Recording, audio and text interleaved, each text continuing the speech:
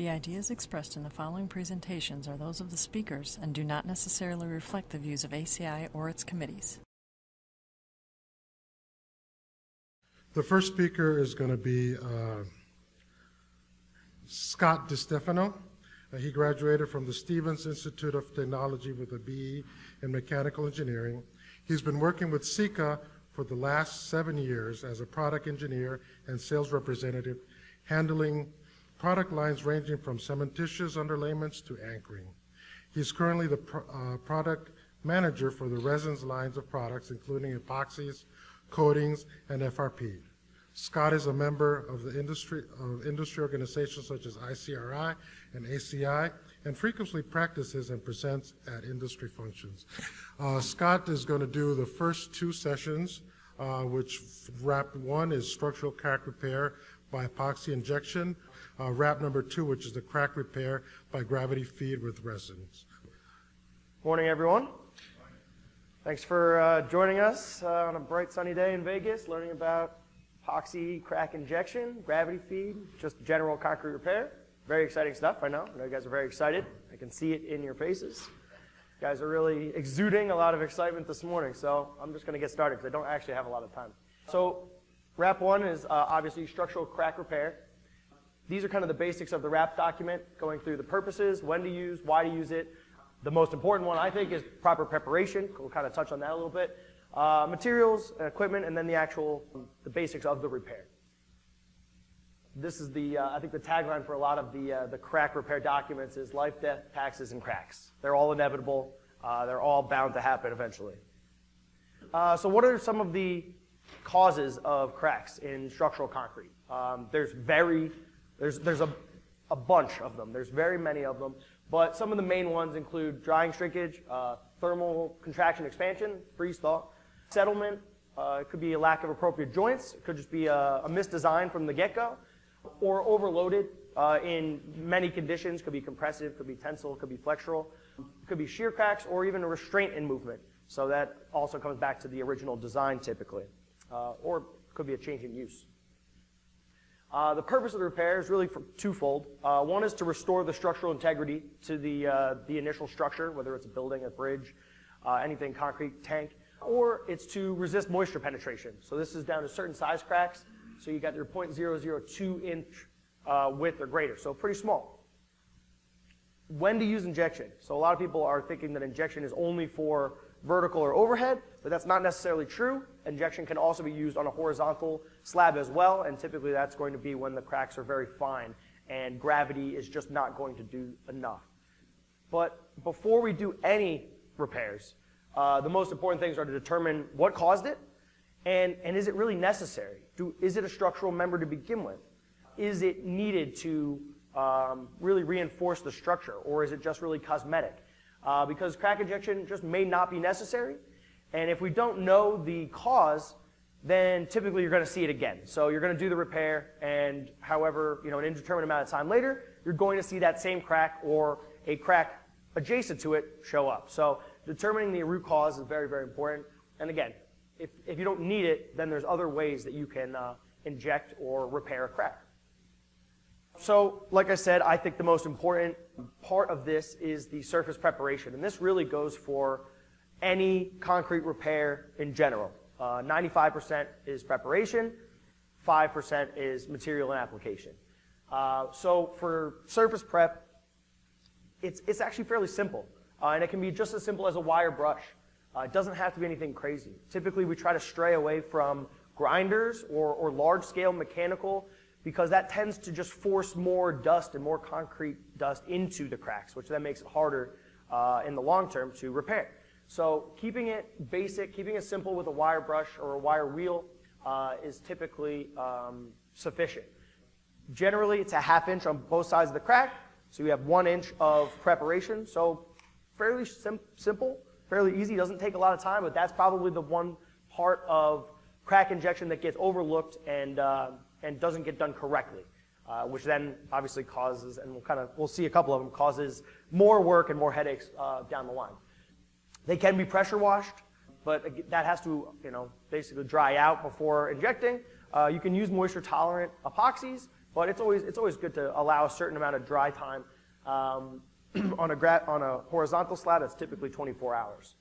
If you're going to use compressed air to blow out, if you do have a lot of dust or you do have a lot of debris in the crack, using compressed air, you want to make sure that's oil-free, that there's an oil trap, because the last thing you want is to just force oil deep into the crack while you're trying to get a good bond. Vacuuming is always a good idea. And then V-notching or grooving can be done. It's not always necessary on a vertical or overhead crack, but is typically a very good idea for horizontal.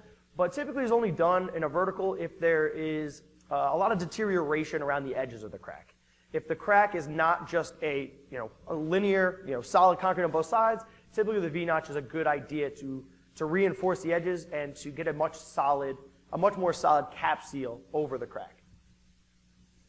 Believe it or not, this is actually pretty good prep. I mean, they had a lot of contaminants on the surface, but they made sure to remove pretty much 100% of it around that crack, and really more is better. So they definitely went a little farther than a ½ inch, which is great. This is actually what you don't want to see. If you go in and they've marked up the crack directly on the crack with spray paint, that's kind of a first sign of, okay, now we have to either do prep again or do prep to begin with. So selecting the correct materials. In crack injection, strength is obviously very important, but one of the main factors is going to be viscosity. The closer to water your epoxy is going to be, the easier it is going to be to force into smaller and smaller cracks. So typically for about 0.01 inches, 500 centipoise or less is going to be the requirement, and typically they're going to be even less than that, typically around 100 centipoise. And depending on the size of the crack, if you're larger, you can get away with slightly higher, up to 1,000, 1,500. But the lower is typically better in this case. The other kind of governing document for material selection and is referenced in both RAP documents is ASTM C881. Is everyone here familiar with C881? No one's familiar with C881? Okay, a couple people, good. So 881 is a fairly large ASTM test document that kind of determines what type of epoxy or what an epoxy is good for and what type of applications. For crack repair, it's typically going to be hardened to hardened concrete, but there are functions of 881 that are fresh to hardened concrete or non-structural. So these are both typically hardened to hardened concrete in structural applications. And they consider modulus elasticity, so your rigidity of the epoxy, your working life, your moisture tolerance, or color if that is necessary. So those are other options. Proper equipment, it doesn't have to be super complicated. This is a very common small-scale crack injection piece of equipment. It's just basically a bucket with a hand pump. And you can get enough pressure with something like that. And it works. It's easy to clean. It's very inexpensive. You can use it over and over, and it lasts forever. Or, if you have a lot of crack injection to do, you can use something a little bit more sophisticated. Some type of hydraulic pump, and they come in all different shapes and sizes from all different manufacturers. You can use air guns. I've seen projects where a guy's used an air gun or a grease gun even to do whole rooms worth of crack injection, which it wasn't probably the optimal solution, but he did it and it worked. So, you can't really blame him for that. He had what he had and he used it. Safety is always very important when working with chemicals of any nature.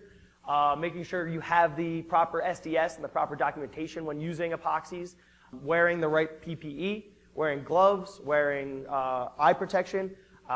If anybody's done crack injection themselves, you do realize that it is under pressure. So if something were to go wrong, which hopefully it will not, there is always that chance that it could blow back at you. I've been in that situation. Thank goodness I had my glasses on because I was covered in epoxy. So it's always good to keep safety at the forefront of these types of applications, or really any applications. So now to kind of get into the repair procedure, the first, obviously after preparation, because again, number one, is going to be the port installation. So you can have a couple different types of ports. They could either be surface mounted or socket type. Surface mounted is probably the most typical. Socket type are usually when you really don't have access from the surface. If there's something in the way, if there's some type of calcification or just super, super narrow, but it gets wider at the base, there's a couple different reasons where you would use a socket, but again, the surface mounted ports are more typical.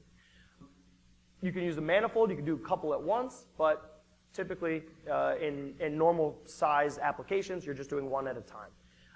Now, how far away do we space the ports? Does anybody know? Any guesses? 18 inches. Possibly. 18 inches would be a little on the wide side. Typically, they're going to be 8 inches, but they can go no closer than 6, and thinner slabs or smaller, finer cracks could be 12 inches, and I have seen applications where they have gone higher than that.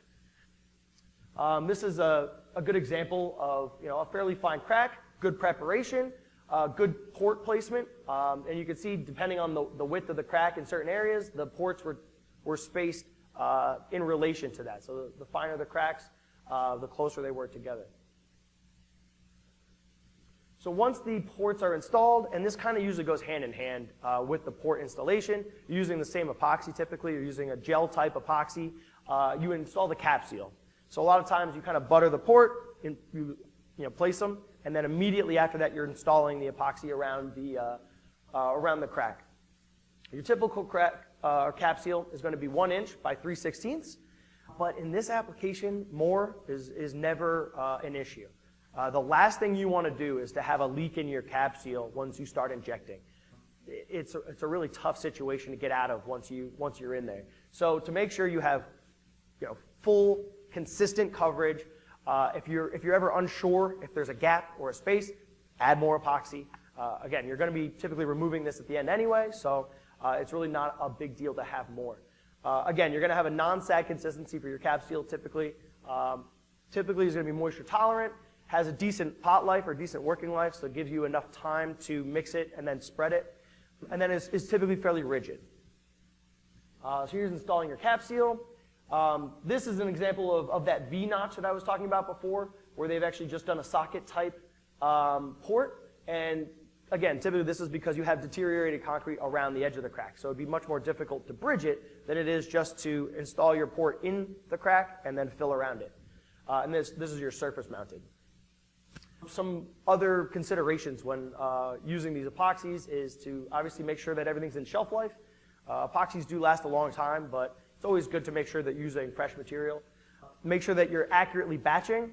As a manufacturer, we don't typically recommend to batch down epoxies, but it is done, and there are considerations to be had around that. Making sure that you're following the right ratios in your mixing proportions is very, very important to make sure that the epoxy cures.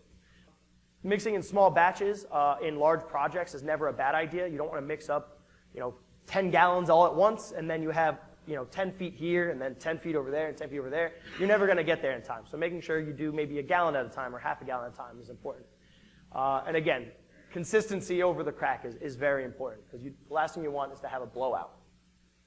So this is probably one of the best application photos I've ever seen. That's basically a perfect cap seal and a perfect application. This is what happens when you have a blowout. You just have low viscosity epoxy running out of your crack.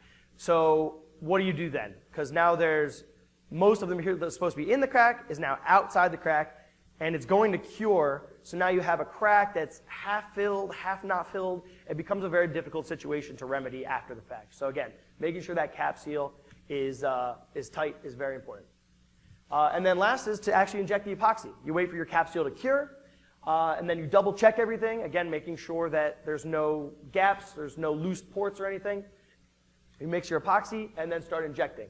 For horizontal, you start at the widest point, and for vertical, you start from the bottom and work upwards. You continue until you refusal, so typically if you're injecting here, you'll wait till you start to see epoxy come out here, you'll cap your port and move on to the next one and work your way down the line. This is very important because again, for that situation where you could have a blowout, if you are having issues, you do have fine cracks that you don't think you're getting in, you can up the pressure to about 200 psi. And you don't want to keep it there forever, maybe 5 minutes. And keeping a very, very, very close eye on what's kind of going on, and then kind of let go and maybe try it on another port. At the end, you can remove with a grinder the ports and the cap seal, but that is not required and is an optional step, typically only for aesthetics, if it's going to be somewhere that is visible to the somebody walking by. There's evaluation techniques, but typically, in my opinion, coring is the best way to find out if you've actually done what you set out to do. The 2-inch cores, and typically it's a very easy test. They just kind of hit it with a hammer, and if it breaks somewhere else than the crack, then you know you've done a good job. There are a couple non-destructive evaluations that are referenced and used, so there are ways around that. But again, the core is really the best way to know for sure. Those are the sources from the RAP document. And I know that was quick, but I also went over time, so it wasn't quick enough. So any questions? Given the importance of the seal, is there any, this is a blue sky question, is there like any type of solvent, quick dry that you can put through to make sure you have a proper seal before you actually do the injection? Not really, Okay. because once you've injected it, if it was an open crack, I would say sure, because it's going to flash off. But once it's sealed, there's really nothing you can inject in there first that's really going to drain out completely and allow you to really inject that crack fully. Okay, one more, the last one. If installed properly, is your position that this does restore structural integrity? Absolutely, absolutely. When this is installed properly, the bond line the bond line that was fixed, that crack, is now stronger than any of the concrete on either side of it. So if there was anything going to happen later on down the line, if there was movement or settlement, you won't see a crack there again. You will see a crack somewhere else. So absolutely.